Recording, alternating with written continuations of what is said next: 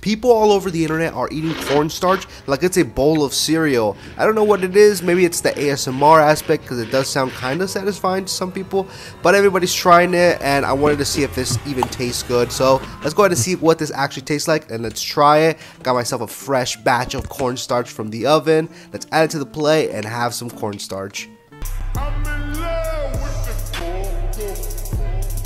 I've never had raw cornstarch like this, so hopefully it tastes good. I'm also going to do the ASMR satisfying crunch for you guys, just in case that's what you guys are interested in.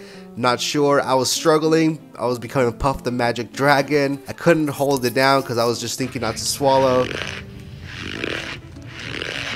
That's what she said.